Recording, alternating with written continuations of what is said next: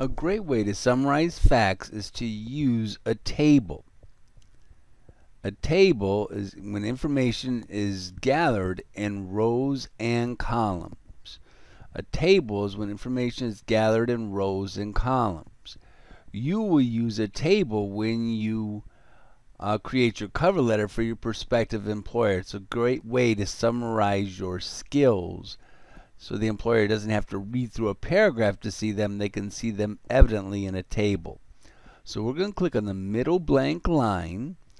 So we have a blank line before the table and a blank line after the table.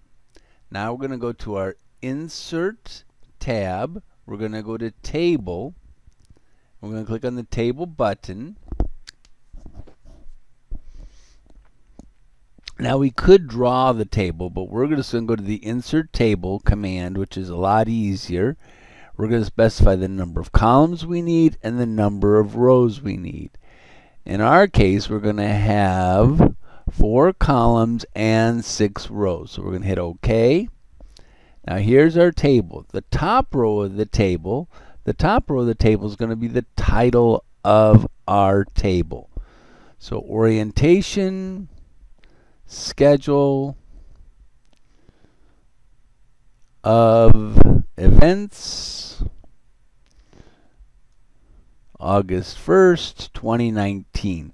You will put the date that yours is if you are not doing this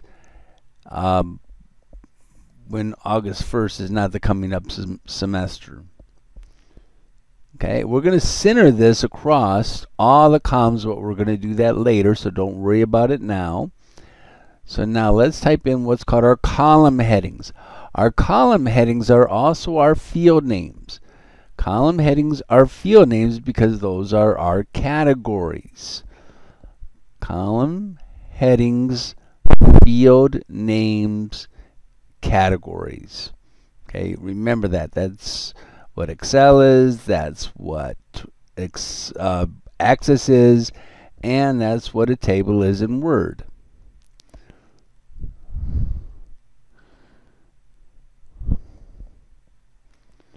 And here is our table with the column headings: class, instructor, time, location.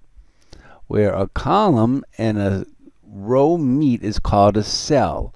So for moving from cell to cell, you would press the tab key.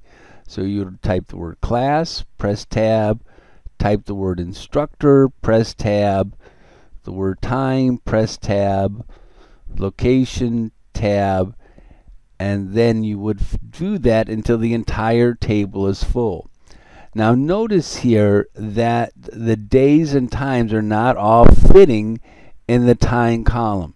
That is not our worry right now. That will fix itself when we move forward. Right now we just want to make sure the table is filled in. You can pause the video or look off the sample output to make sure you have all the information entered in the table that need be. I did not come up with these instructor names. They were giving to me, so I did not pick Mike Tyson as one of our teachers. That was a student. And then after you type your table, make sure you save the document so you're ready for the next part.